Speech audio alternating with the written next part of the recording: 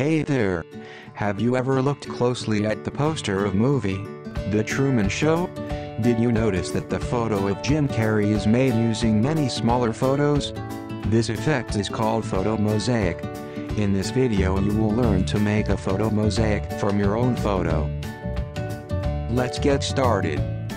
First, open TurboMosaic and select a size and orientation for your mosaic. We will use 18 by 24 portrait size. We will use rectangular cells in our mosaic. Let us reduce the number of cells in our mosaic so that the individual cells are bigger.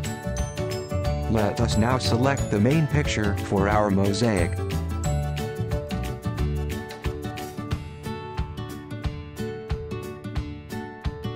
We will now crop the selected main picture so that we are making the mosaic from a close-up of the girl's face.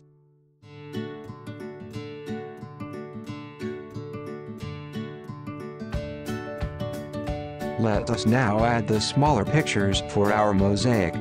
Remember, more the number of smaller photos better the output mosaic. We have already selected the main picture and the smaller pictures to be used in our mosaic.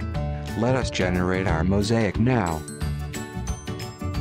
Let us zoom into the generated mosaic and notice how smaller photos are placed to replicate the main picture. You have just seen how simple and quick it is to make a photo mosaic from your own photo using TurboMosaic. Visit www.turbomosaic.com to learn more. Thanks for watching.